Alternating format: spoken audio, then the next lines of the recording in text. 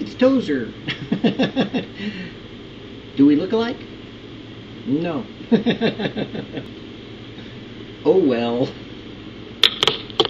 You know, we are going to be made into the image of Christ, but I don't think that we're going to look exactly like Christ. Not with this nose. But what God is going to do is make us conformed into the internal realization that God has a personality that He will bring out through us with our own unique distinctiveness, that we will still be known for as we are, but maybe not who we think we are. And I find that very comforting. Because no offense, but you're probably just as much a turd as I am. So thank God that we're being perfected and changed from glory to glory to the incorruptible image of His Son. And as we do that daily, examining His Word and hearing what God would speak to us each day, we find ourselves moved and comforted and strengthened in our inner man by what He says to us through our outer man. Through our ears we hear. And then as we think about it, we become attuned to the voice of God. And then one day He speaks to us direct. And we know it's Jesus. Christians, drawn by this present world's charms, while they promise them liberty, they themselves are servants of corruption. For of whom a man is overcome,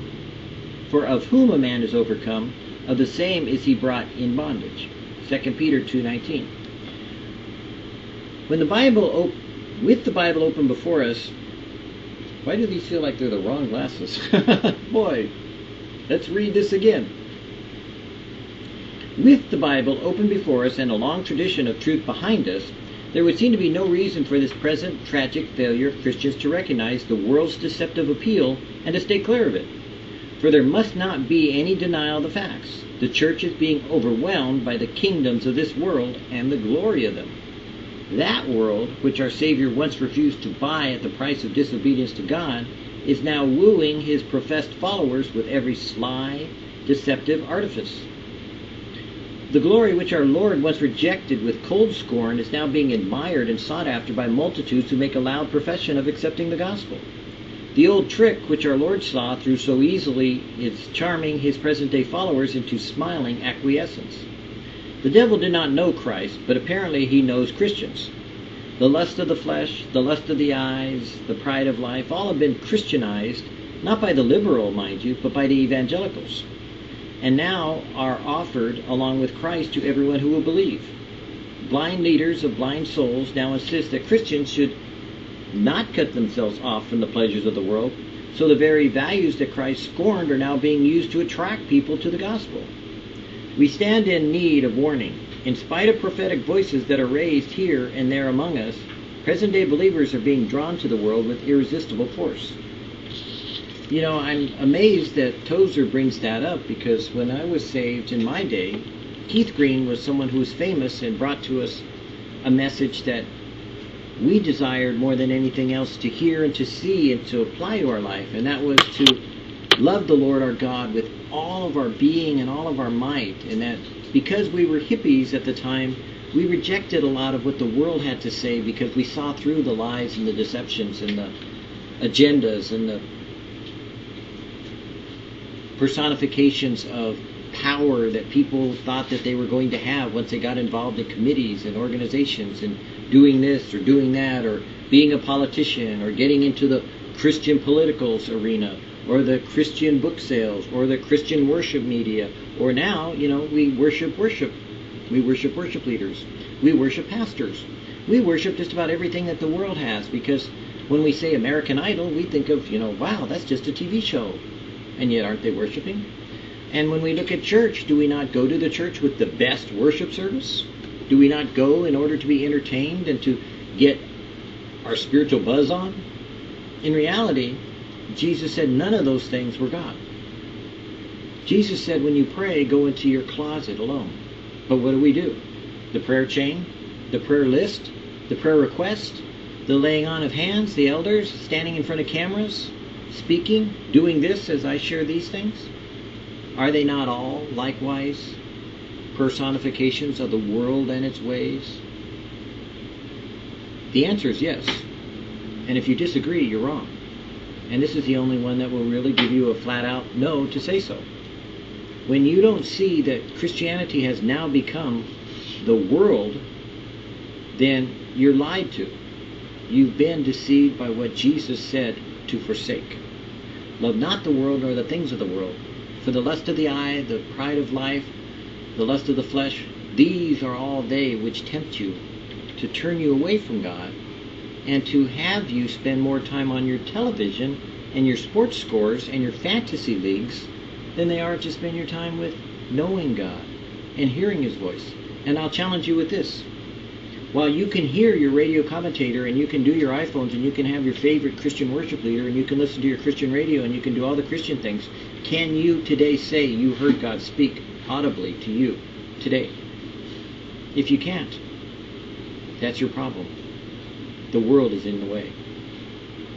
If you want to hear God speak to you audibly, and I mean through your ears, you have to cut yourself off from the world. You have to deny yourself, take up your cross, and follow Jesus. There is no other way. Jesus would not give to His disciples that which was unholy, and He would not cast His pearls before swine. But rather what He did was He took them to a place where there were thousands and tens of thousands following Him until He said, "Eat my flesh, drink my blood. If you do not, you cannot be my disciple." And guess what happened? They left. They walked away. And Jesus looked at His 12 and He said, "Will you walk away?" Peter, in his famous line, said, "Where will we go?" Your choice really is to find that place where you may be in the world but not of it.